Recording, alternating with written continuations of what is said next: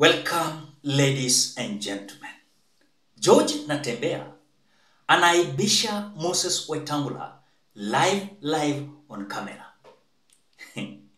Natembeya is not tolerating Moses Wetangula because we're being told that Moses Wetangula ni kama ana force Trans Nzoia County ikuwe pure Ford Kenya the way inaendelea pale Bungoma County. Though Bungoma County si sana pure Ford Kenya, because we are having also members of parliament elected under UDA and other political parties. But bigger percentage ni Ford Kenya.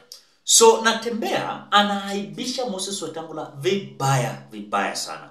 Kwamba yeye hana wafuasi ya kwenda hata kukaa chini na have bargaining powers in State House. Moses Wetangula ni yeye tu peke yake. Akienda State House anaenda peke yake. Akienda National Assembly ako peke yake. So Natembeya anasema kwamba ukiona ana brag he wants to be the kingpin of Luya Nation, yet ana hata watu anapeleka kwa government. Na Natembeya anaambia wa Kenya, hii mtu ni bure kabisa, anatudanganya. As if kuna watu amebeba kupeleka State House. So the question that Natembeya is asking, kwani watu yenye Moses Wetangula amebeba kupeleka State House ni akina nani? Hakuna, ni akina nani? Yenye, if you compare what Rigathi Gachagua is claiming as per the shares, Rigathi Gachagua hako na watu wenye at least wamemfinyilia mahali, hako na watu. You know? The same to Raila Odinga. So Moses Wetangula is having who? That is what Natembeya is asking. I want you to watch what Natembeya said. But before we do that, ladies and gentlemen, before watching the video of Natembeya, please consider liking this video. Please like this video. When you like this video, you support the work of this channel. And those who are returning subscribers, may God bless you so much. I want to appreciate you so much because of the great work you are doing. If it was not you, you could have not reached this milestone that we are today. So thank you so much. And if you are a visitor for the first time visiting this channel, please consider hitting that subscription button. I will appreciate you so much. Let us listen to whatever Natembeya is saying, then we continue. Msidanganywe na mtu, I'm telling the truth, even the president knows. Kwamba today akiamuka vibaya sema mtu akwende kabisa. Ilko. And nothing will happen. Hii dunia itasimama, itaendelea tu. That is the reality. Pelekwa kwa meza na watu yako, usijipeleke huko vile unapelekwa. Au utasema mimi nileta ile watu 1200 wa Excellency, kama singeleta hawa Raila angeshinda wewe. Sasa wewe unakuwa rewarded kwa kupeleka wabukuzu 200 kwa kikapu ya president. Alafu unakuja kutuambia now we are in government. Which government? Nonsense. Which government? Which government?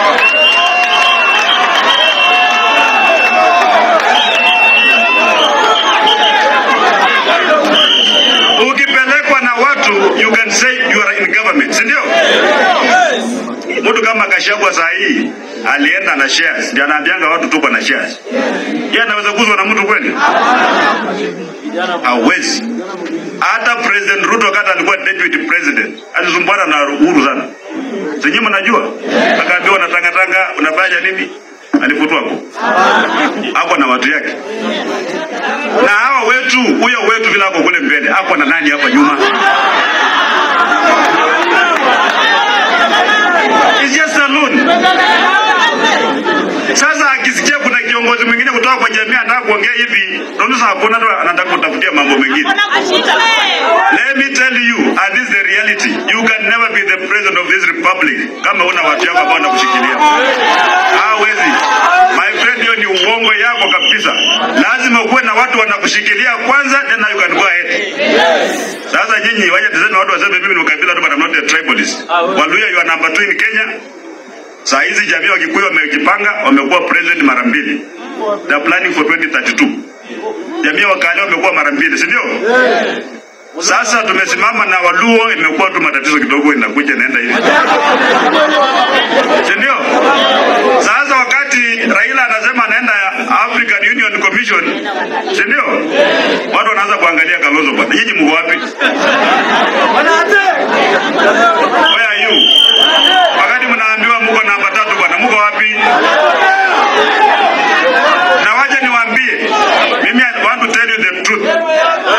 kura yenu ni ya kujazia watu wengine. Wakati mmejaza hivi na mtu anapata, hata hapa Trans Nzoia mnaona mlijazia watu wengine, wako wapi? Wakati wanatafuta kura wanapenda nyinyi sana, hata wengine wanaongea Kibukusu. Lakini akichaguliwa anaenda kwa lugha ya mama yake huko.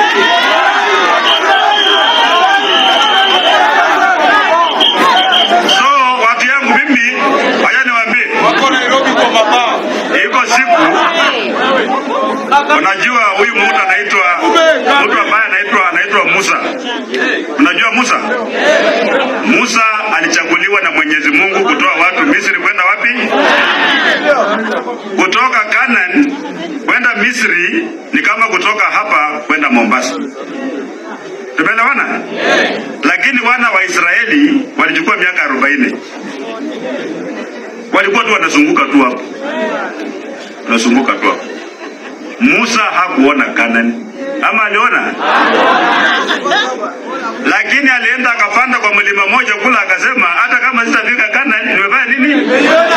Nimeona. Wewe Wetangula iko mlima atapanda aone Canaan.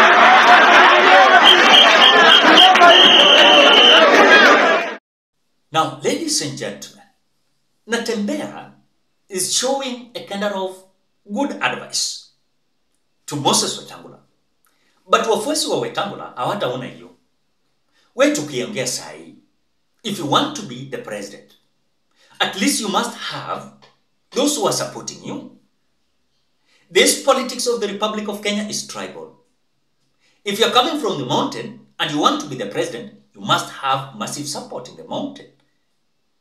If you want to be the president of the Republic of Kenya and you're coming from Rift Valley, you must have massive support from Rift Valley, the way William Ruto is having. If you want to be the president of the Republic of Kenya and you're coming from Nyanza, you must have massive support from Nyanza. If you want to be the president of the Republic of Kenya, you're coming from Mukambani, you must have massive support from Mukambani. Vile unasupportiwa nyumbani, vile hata watu watakuamini. But for now, as we speak, hata kupata hizo viketi. Yani hizo vyeo. In other words, ni ngumu Western kulingana na Wetangula na Musalia Mudavadi. ODM even managed to beat Musalia Mudavadi in his home county, Vihiga. The governor of Vihiga was ODM. Some members, bigger percentage of members, ODM, MCS ODM. The same to Kakamega. Kakamega, the governor there is ODM. Some members of parliament, ODM.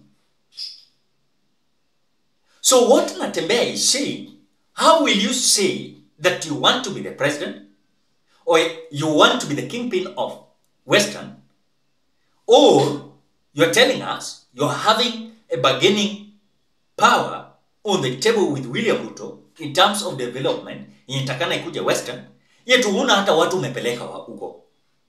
So Natembeya anasema, kama alipeleka wabukuzu kama 200, hiyo ni nini?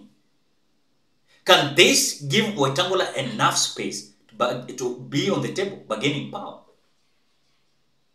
So Natembeya is having an eye-opener to Moses Wetangula together with Musalia Mudavadi. Though hajaongelea maneno ya Musalia Mudavadi, but anaongelea maneno Moses Wetangula because Moses Wetangula anampush sana akue in Ford Kenya, asikue in DAPK. So Natembeya is saying, let us unite the mountain. In terms of the population, Luyas are second. Why is that mnakuwa mnajazia hao watu kibaba? Mnajazia hii watu kibaba yao ya kisiasa. Mnajaza hii. Then after those people are controlling now the Kenya, they have the presidency. Mnaachwa nje. So that is what Natembeya is talking. Now Natembeya is insisting that can we have a bargaining power where at least we have people who are supporting us on the ground? So hii propaganda yenye Moses Wetangula anaenda nayo sijui watu wanamsupport Western, hakuna. That is the reality. Hakuna watu wanamsupport on the ground. Hakuna mtu anasupport. The bigger percentage support that Moses Wetangula is having is in Bungoma County, his home county, where he was elected senator. Then he resigned because he was going for a Speaker of National Assembly. And that was a guarantee that he was going to get that because the majority was already lowered to Kenya Kwanza government. So I think Natembeya showed Wetangula the truth.